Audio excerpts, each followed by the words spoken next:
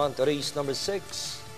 And right after this race, race 6, yung ating second pick 6 will kick off in race number 7 and ends up sa race 12, yung ating huling karera.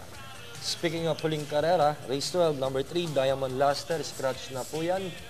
Take note, Diamond Luster, last race, scratch out. Alright. Sige, direct, double, yan. 450,000 yung ating double pool. And then yung ating forecast naman, 359,000 sa ngayon. Muli yung sinasabi namin sa inyo, starting August 12, yung Monday racing po natin, magsisimula na. At dito ang unang Monday night racing natin sa San Lazaro Leisure and Business Park. And then yung Thursday, simula na yun ang ating Bagatsing Memorial Cup Racing Festival. Thursday and Sunday. Of course, Sunday, mga big races po ang lalargahan in line with the Bagatsing Memorial Cup Racing Festival. Dito po yan mangyayari sa San Lazaro Leisure and Business Park. Meanwhile, good luck. Lalargahan na race number 6. Track announcer natin, walang iba kundi si Mr. Christopher Ora.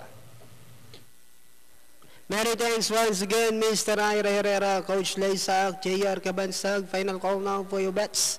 Last call to place your bets. We're only waiting for Buwalan, and race number 6 will be up and running in a little while.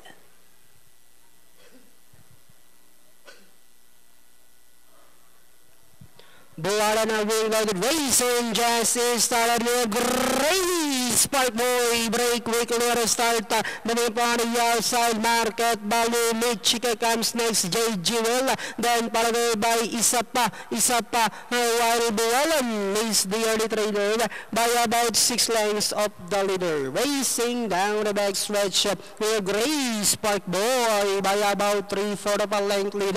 Many upon the outside is market value 6 lengths further back in third comes Michika, J. Jewel, isa pa, while Buwalan still racing in last. Back to the leader. The lead now belongs to market value by our neck. Down on the inside is Grace Park Boy. Michika is still in third and in fourth, J. Jewel, isa pa, and Buwalan still racing in last.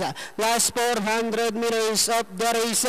These two still keep on matching their strides together. J. Jewel, Grace Park Boy is down on the inside. Market value is on the outside as they swing for him. We have Grace Park Boy. Market value is on the outside. Last 100 meters. We have Grace Park Boy. Market value. Michika is on the outside, but it's still Grace Park Boy. Michika, then comes market value. J. Jewel, isa pa, and Buwalan. Despite yung one-on-one na nangyari between Grace Park Boy and Market Value, still naging winner dyan, Grace Park Boy, ridden by Mark A. Alvarez. Lakas ng remate ng Michika, kaya lang late. At nandun na si Grace Park Boy. 1-4-3-2, unofficial placings natin. Only the second choice, I believe. Malayong segundal Yamato. Right. Panoorin po natin muli, race number 6. This instant replay is brought to you by Katialis Ointment and Soap. Laging patok sa skin disease.